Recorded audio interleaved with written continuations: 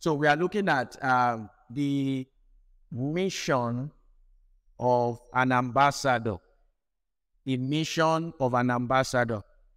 If you send an ambassador to a country, that ambassador has a purpose, has a mission, has something is to achieve in that place. It's not to go there to fulfill his own desire. In fact, one of the things you must learn as an ambassador going to a country is that your opinion, your view doesn't count. What counts is the government that you represent. So if we are looking at the mission of an ambassador, it means we are looking at what God has set out for us to achieve as his ambassador, not what you plan to achieve. I'm sure most of you are on social media, and so you will see a lot of write-ups like pursue your dream, achieve your goal. Those statements, as innocent as they look, as inspiring as they seem, are very satanic. They are actually against the mind of God. You are not to pursue your dream. What dream do you want to pursue? Did you put yourself here that you are dreaming? The dream you can fulfill is God's dream. Joseph did not dream something for himself. It was God who revealed his mind to Joseph in a dream. And what Joseph pursued in the end is that dream. So when somebody is telling you, pursue your dream, think big. Think big for what? The Bible says that we should think like Christ. Christ said, learn of me, for I am meek and lowly at heart. How did Christ think? Said, my meat is to do the will of him that sent me and to finish it. It was not about him. If Christ did not make his own purpose about himself, who are we to make it about ourselves? And this misunderstanding of thinking that it's about ourselves is a reason why a lot of people run into error. Is a reason why people pray wrong prayers. So because you think that life is about you, you think God is somebody high there who should help you to achieve your own purpose. So you approach prayer from that point, begging God, looking for formula. If they tell you that pray 12 a.m., you wake up 12 a.m. because as far as you are concerned, it's about you. If they tell you that it is 2 a.m., that there is a portal in heaven that is open by 2 a.m., you begin to pray 2 a.m. So once you miss 2 a.m., you have missed prayer for that. Yet Jesus said, if ye abide in me, and my word abide in you, you will ask anything ye will, and it shall be done. It has nothing to do with time. He said, pray without ceasing. Today people are teaching that you should pray at 2 a.m., at 1 a.m. Why are people doing all of that? Because they think this life, it's about them. The moment you understand that it is not about you, it's about the Father, it's about his own purpose, his own goal. What do you want to achieve in this life? What personal goal do you want to achieve? Of what consequence will it be to God?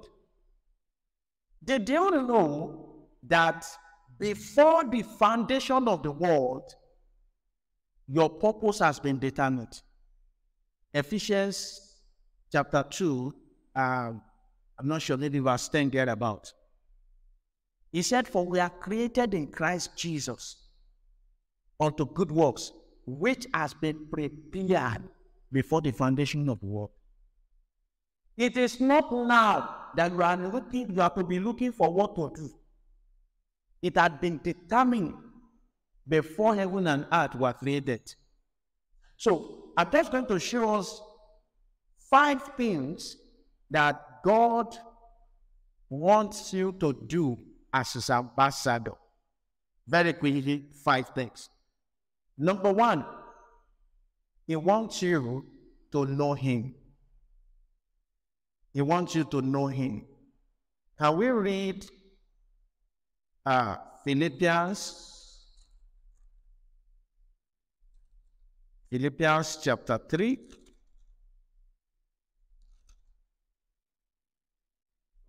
verse 10. Philippians chapter 3, verse 10. Paul speaking said, that I may know him. That's the first thing. God wants you to know him. In fact, you cannot be his ambassador if you don't know him. And I want you to know this knowing we are talking about is not the knowing of, I believe in Jesus, I've received the Holy Spirit. That's not the knowing. Because the person who said that I may know him, this person is somebody who had been to third heaven and has had unspeakable things. This is the person who said God revealed the Lord in him. And he's still saying that I may know him. If Paul is praying to know Jesus, we must do more than that. He was a preacher. His goal was not to win 1 million souls. His goal was not to win 10 million souls. It is still to know Jesus. In other words, even in ministry, he was still pursuing his own personal relationship with the Lord. His goal was still to know Jesus. As an ambassador, your primary duty is to know him. He said to his disciples, he called unto them that they might be with him and that he might send them. The first thing is to be with him. While he was praying for his disciples in John chapter 17, he said that they may know you and Christ whom he has sent. If all that the Lord will achieve during this anniversary is to create an unending hunger to know Jesus in your heart, it will have been a successful anniversary. A critical sign that you are growing is an unending desire to know Jesus. Such that a man like Paul, now look at what he said. He said, and the power of his resurrection, and the fellowship of his sufferings, and being made conformable unto his death. Those are serious words. If he has simply said that I may know him, is that not sufficient? What else would you know after knowing him? But Paul said, and the power of his resurrection. What did Paul see about his resurrection that he feels, I need to know the power that is involved in this? The power that terminated everything that Satan achieved in the garden.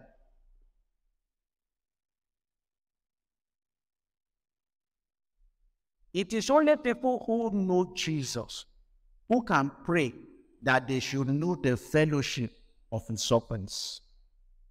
Have you ever prayed that prayer? I said, Lord, I want to know the fellowship of your suffering. Do you know what that was? I want to experience suffering that comes as a result of my fellowship or association with you. And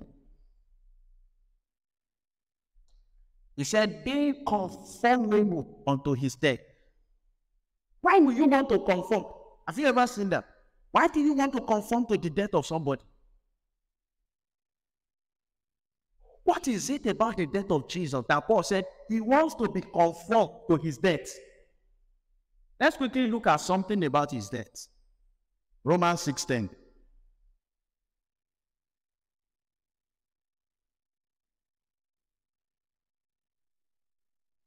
Romans 6:10 says, for in that he died unto sin once.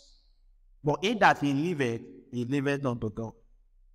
The death of Jesus put an end to sin. He died unto sin once. Jesus does not need to be dying to sin every day. So Paul said, I want to experience this. I want the issue of sin to be past tense in my life. You know, even as believers,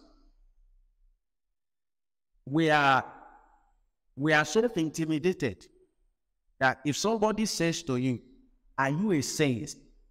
You say, well, I'm not a saint. You even pride yourself in saying that statement. You say, well, I'm not a saint. But that is exactly what God calls you. So we feel it is derogatory. We feel it is pride for somebody to say, I'm a saint. But that's who you are. And until you believe who you are, you can't become who you are supposed to be. That's the way God works. Faith must come before works. Without faith, you can never experience whatever God has promised. He says, sin shall not have dominion over you. Look at the way Paul talked about sin. He said, how shall we that are dead to sin? He didn't say, how shall we that are gradually dying to sin? If somebody says that today, you say he's full of himself. But he said, how shall we that are dead to sin live therein any longer?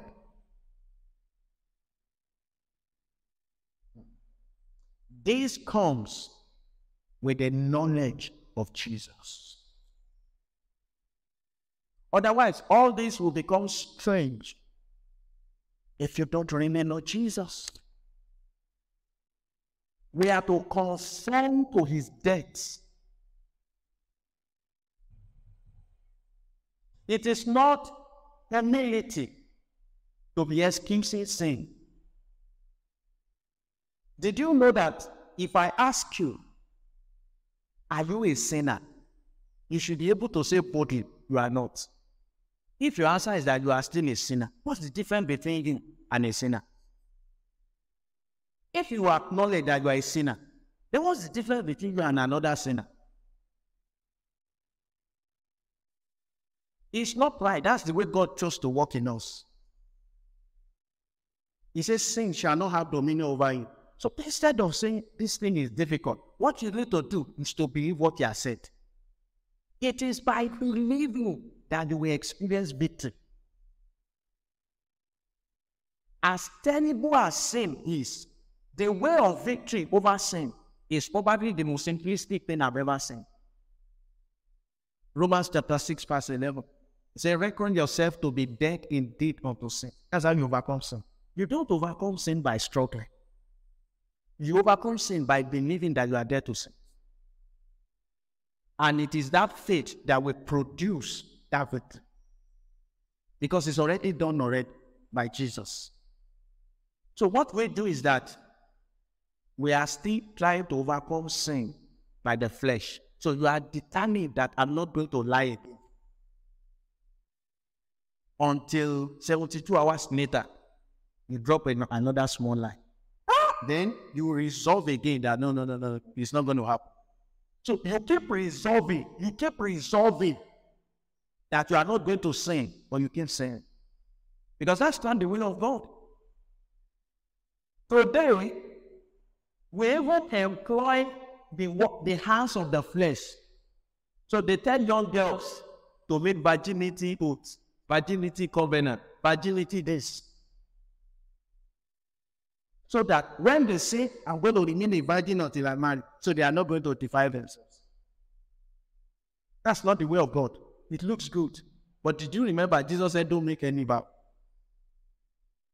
Simply just live for God. You don't, you see, when they do that is, once they engage in a vow, they believe that because they have made that vow, they cannot violate it. So that is going to keep them. That's still the flesh. That's not God. But it looks good to the human flesh. Can we read? Because somebody may be asking, so how do we know him? Colossians 3:16. Colossians 3:16.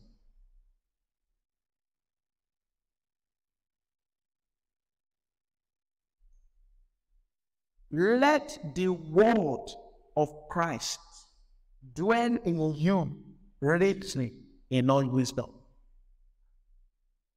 teaching, admonishing one another in psalms, hymns, and spiritual songs, singing with grace in your heart to the Lord. Which word should dwell in your heart richly? Nigeria issue. Did you know he talk more now about Nigeria issue than Christ? Your mind is more preoccupied than 2023 election than Jesus.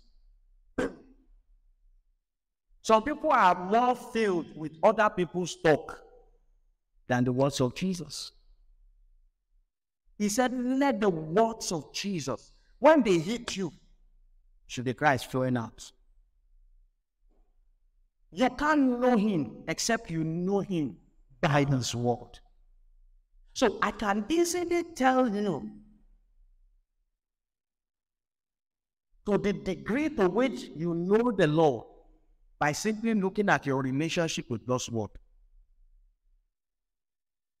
So if all you still do is to wake up in the morning and bring out one devotional and read it, and read one verse of the Bible, and do 5 minutes prayer, and say to your conscience, conscience, I have done devotion today. Now leave me, let me go and do my own. You have not begun. If that is what you are doing, you have not begun. In fact, my own counsel to believers is that if you have been in the Lord for more than 1 year, don't use devotional. Just read it at your leisure. That's my counsel. Pick your Bible and read. Ask the Holy Spirit to speak to you. Spend time with God's work. There's no magic about it. These days, they are now trivializing the word of God. You will see preachers that even tell you that the word of God is theory. So you hear statement like, now we are done with theory. Let's now do practical. Yeah. Then you hear one day decline. He's there. Now, that is practical. Please, what has that produced in Nigeria? All those noise. This universe was framed by the word of God. And then somebody says, it is theory. The Bible says in the beginning was the word was God, and the word was God. You are calling God theory. Because you don't understand the word of God. They are trivializing the word of God today. So the average preacher no longer preaches from the scriptures. They tend to say what they want to say and support it here and there with verses. That's why we don't know the Lord. Even Jesus, the Bible says it was his custom to read the Bible. They gave him Isaiah to read. That was not the first day he would read it. When Satan came, Jesus didn't speak in tongues. He quoted scriptures. In Acts chapter 17, the Bible says Paul reasoned with them from the scriptures. If you read the Bible verse 11 or so, he says, the Berean, they examined the scripture daily, whether what Paul was preaching was true. That means Paul was preaching from the scriptures. And what Paul was preaching was verifiable. In fact, I'm hearing preachers today say that one said, he said, Paul wrote so many wrong things. They've left the Bible. You see, if you don't know your Bible, they will say things you will think is correct. I heard somebody say, all the diseases that Jesus healed are the ones that man could not cure. If you look at it, literally, eye of the blind, the lame, all of those things, he raised the dead. But Peter's wife's mother had fever. He can heal that which medicine can heal. He can heal that which medicine cannot heal. If you don't read your Bible, you will think it's making sense. Let the word of Christ dwell in you richly in all wisdom. Pause. The devil knows this, and that's what he has done to us in the church. He has taken the word away from us. I challenged pastors. I said, you have been pastoring for 20 years. You have never covered with the congregation one chapter of the Bible. You've never taught them about how to overcome sin. You've never explained to them how to grow in Christ. What have you been pastoring for 25 years? We have now reduced pastoring to doing naming ceremony, conducting wedding. Those are the things that occupies a lot of pastors' time now. And then at best, you come and say one motivational talk on Sunday. The people will be weak. The only antidote to lies and deception is truth. Jesus didn't say we shall do anointing service and you shall be free.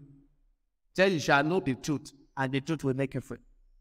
If you want to keep people in bondage, keep the truth away from them. You see, that's why exposing scandal in the church does not deliver people from bondage. If you bring a pastor, a preacher, and I say, you caught him in adultery, and there's even video, people will go to his church the following Sunday. There is no scandal that has not been revealed. It doesn't take. There is a man in Abuja. He is on record consulting wizard to help his church to grow.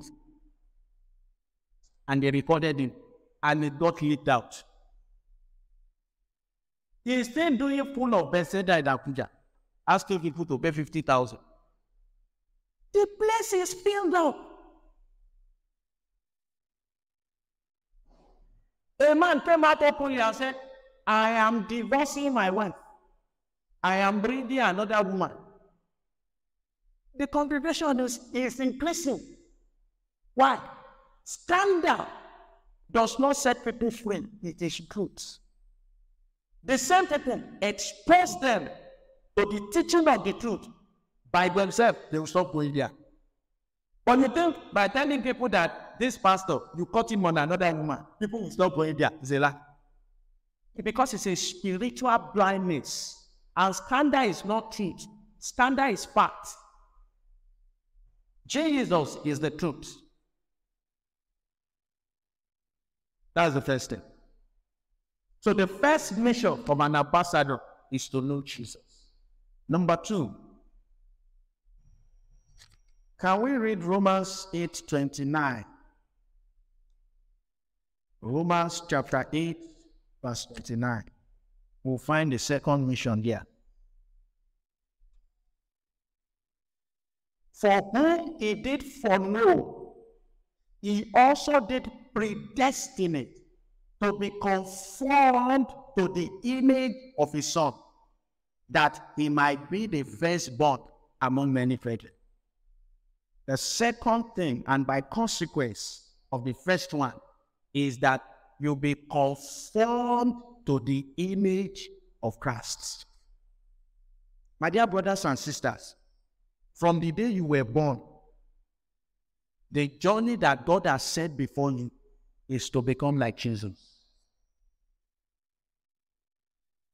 He said so much that the only difference between you and Jesus will be that he is the firstborn. Right from Genesis, he made man in his own image and in his own likeness. But that man, we never met him because he died. For in the day he ate the fruit, he died. And from that moment, you notice this is what happened. Before Adam, God was the one doing things. And the Lord said, and the Lord said, and the Lord said. Then he created man in his own image. We didn't name all the animals. It was man.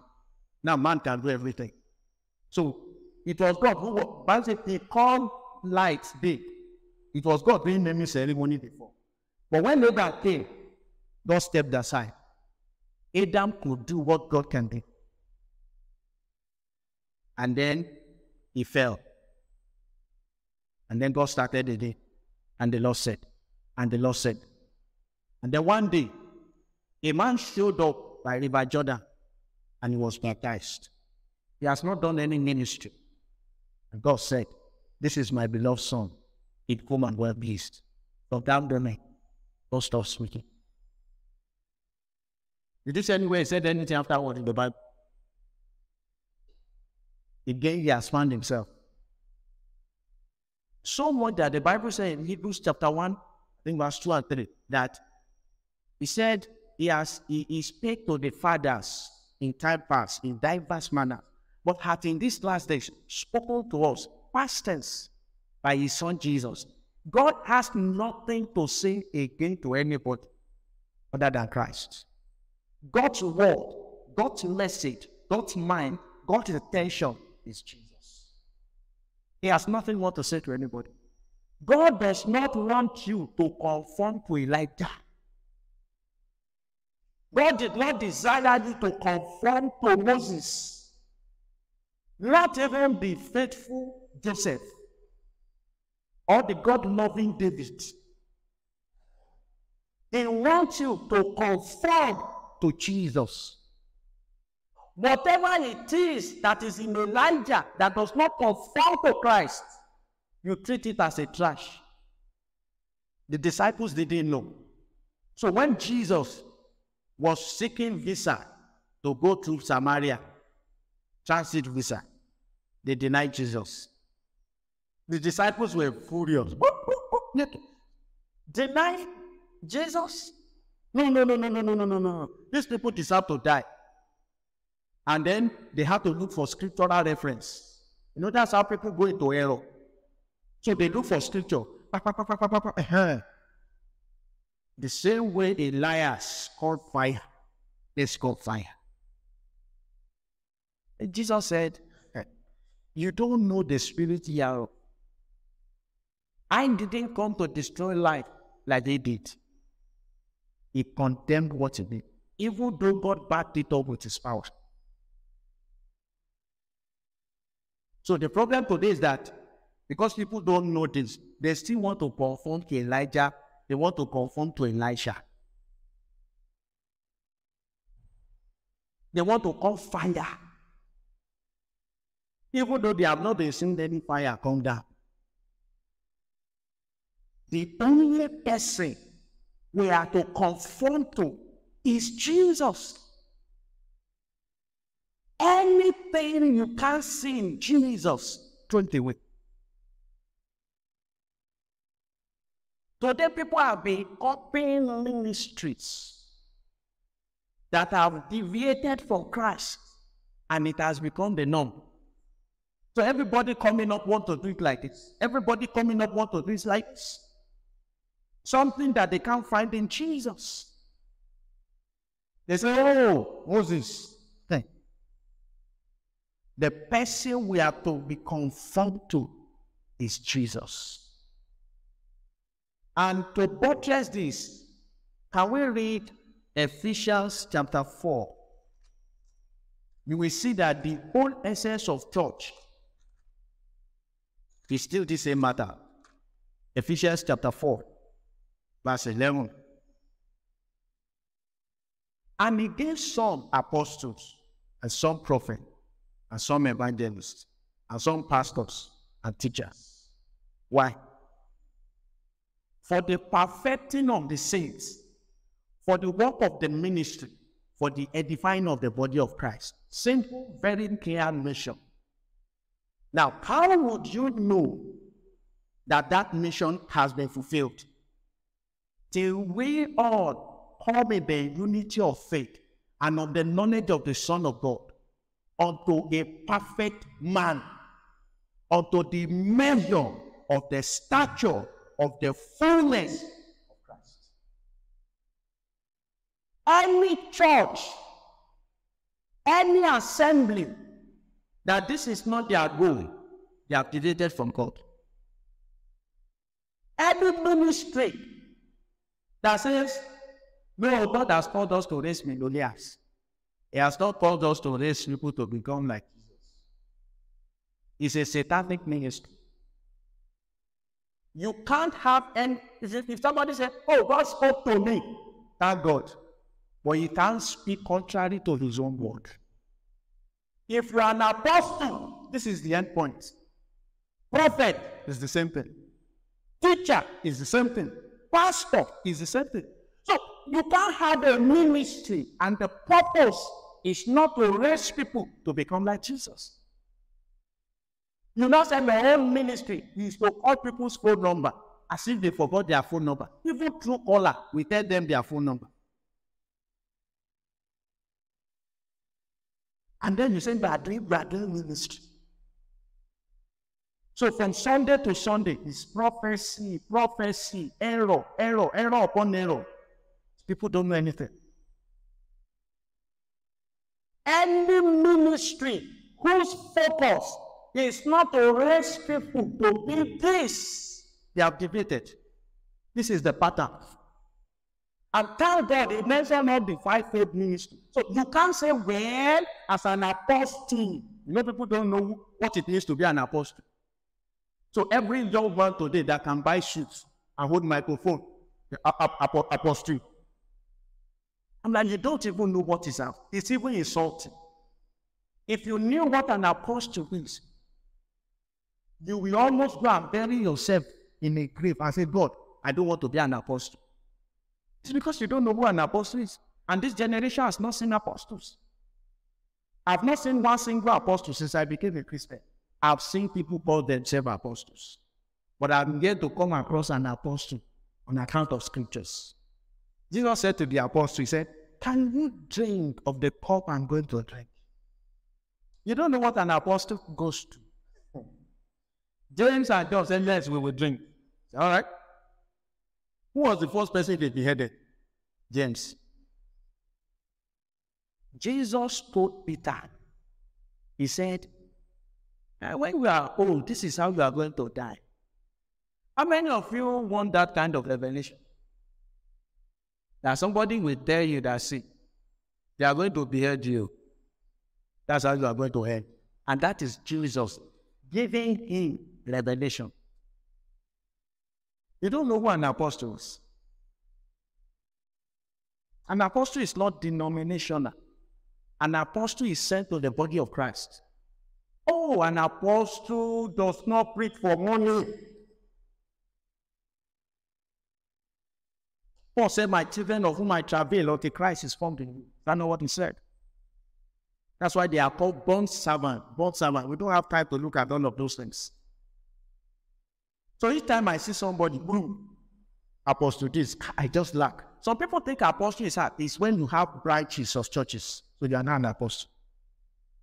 That's not what the Bible says. And I said there's something about apostleship that I usually don't share publicly. I said because one day they will listen to it and then they will be telling people. Because I know that if you are not an apostle, you can never know it. So that one, I always keep it. I don't share it publicly. And it's in the Bible. I know somebody is saying, share it, sir, share it, sir. Galatians 1:16. I want to show you the third thing. The third mission of an ambassador. Galatians 1:16. Let me read from verse 15 to give it a context. But when it pleased God, who separated me from my mother's womb and called me by his grace, to reveal his Son in me, that I might preach him among the heathen, immediately I conferred not flesh and blood. The third thing as your mission as an ambassador is to reveal Christ. You can, Lord, if you know him, you will become like him. When you become like him, you will reveal him. Let me ask you a very simple question. So when people look at your life, they see Jesus. Does our life reveal Christ? You know, I'm a civil servant. And one of the things that grieves my heart at work is that you almost can't see a Christian anymore. Everybody is the same. Everybody pursues the same thing. It's very real. How many will you see any Christians still going about with tract in their pocket, ready for any opportunity to witness? How many will you hear any testimony that when they wanted to add to this money, this person said, no, I'm not going to be a part of it? It's very real. And why is it real? The first mission has failed. We don't know it. God wants you to reveal him to the world. You know, we are quick to quote the endless manifestation. You wait for the manifestation of the Son of God. The way we read that scripture is that so that we become bankers, we have money, and then we show the world that, hey, what the world is waiting to see is Christ. Those animals, what they are waiting for is Christ. The endless creation, what everything you see around is waiting for is Christ. We are disappointment to God because our life is not revealing His Son. If it's in us, they will see it on us. What are they seeing on us? Today, I hear Christians say, can we do a Christian version of Big Brother? See, the problem is that they love Big Brother because their conscience is troubling them. They now want a Christian version.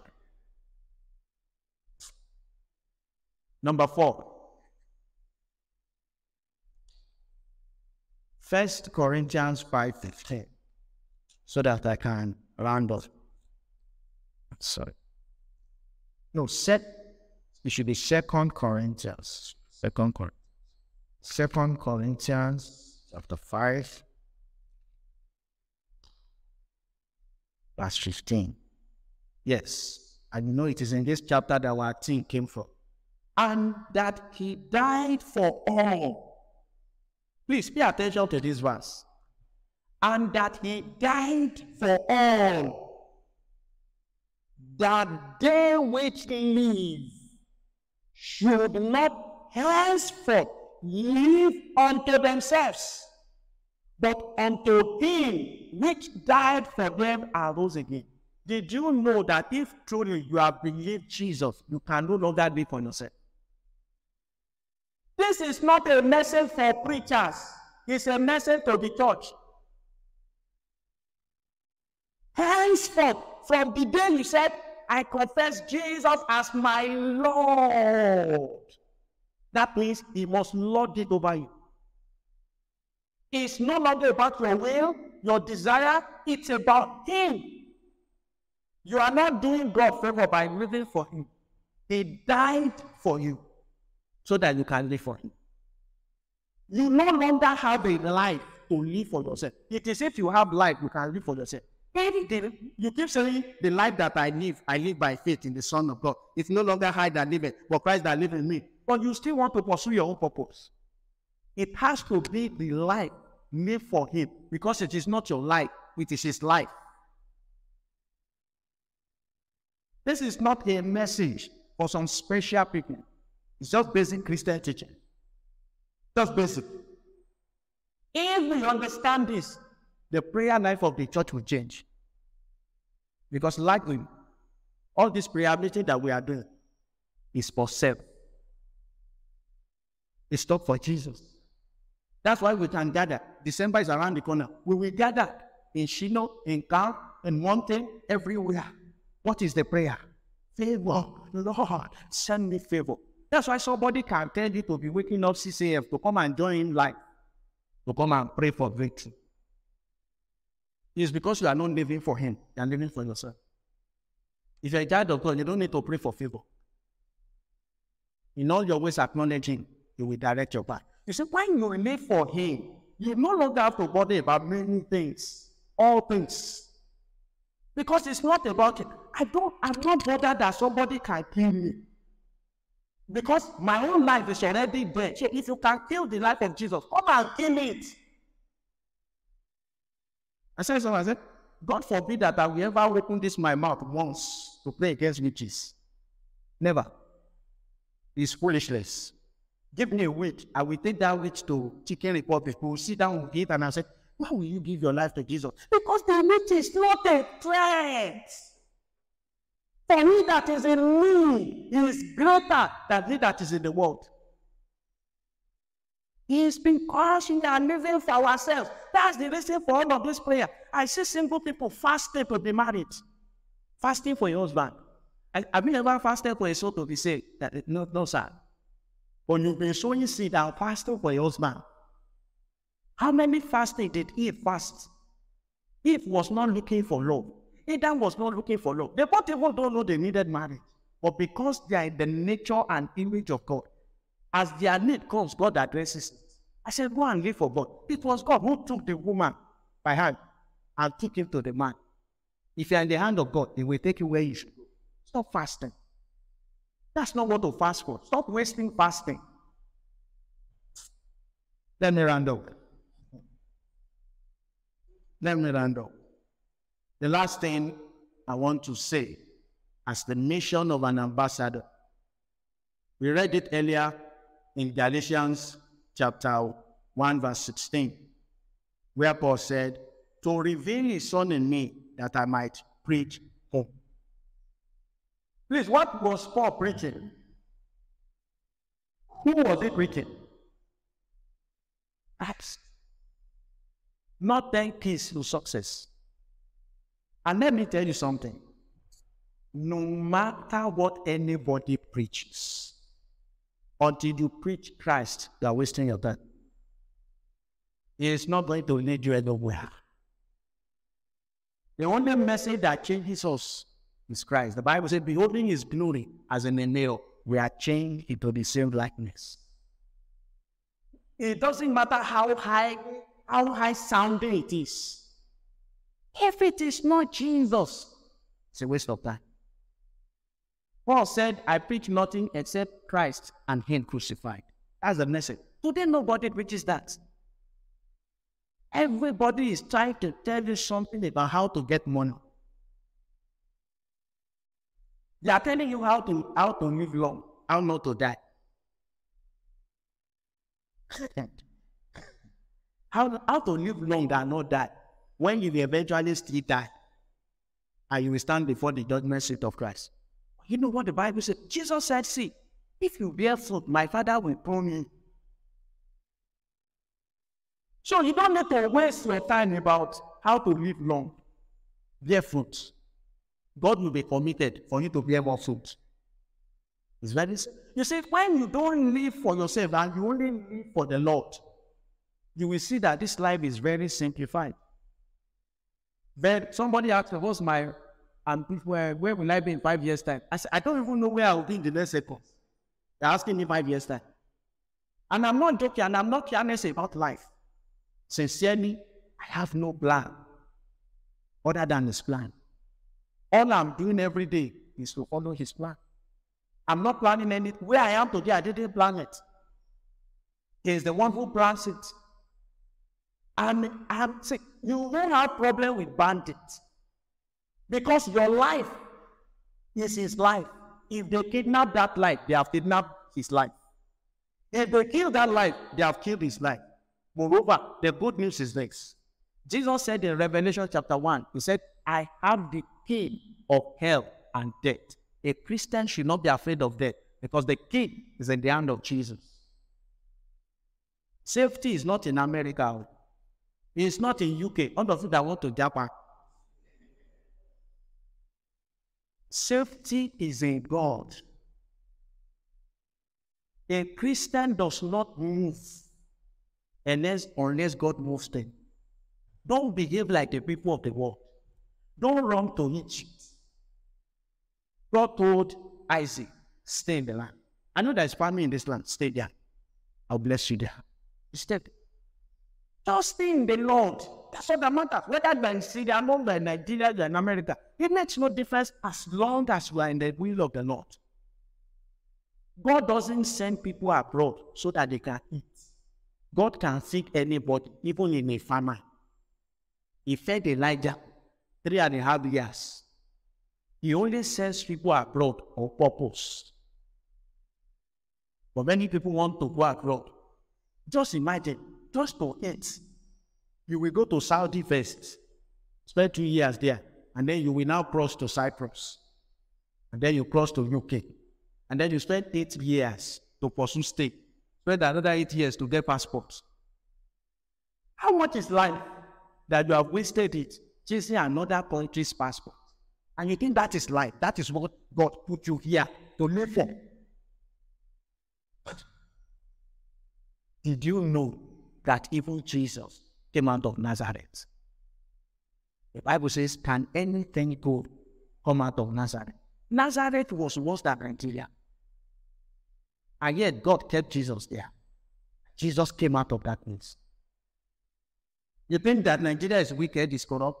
In the days of Jesus, they had herdsmen who can kill 2-year-old baby and they do.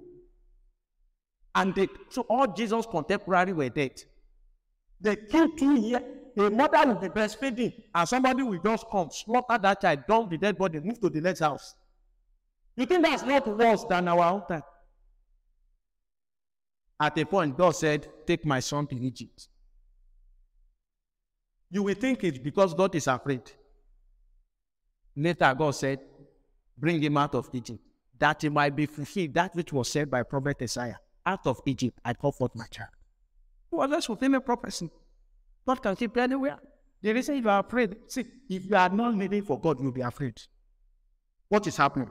You will truly be afraid. If you are not living for him. If you are living for him, there is nothing to fear. Whether I live or I die, there's no problem. Sincerely. If God said death is ready, he's ready today. I'm ready. And I mean it. If he says, oh, let us still be living. Oh, I'm still living. It makes no difference because it is no longer my life. It is his life. If I put my car in your gear and I say, bring my car, I want to remove what before tire. You say, why will you do that? Is it not that? So those are the 5 things I think I consider as the missions of apostles, of an ambassador. Knowing him, becoming like him, revealing him, living for him, and ultimately preaching. There are other things I would have loved to share, but let me respect your time and stop here. Praise the Lord.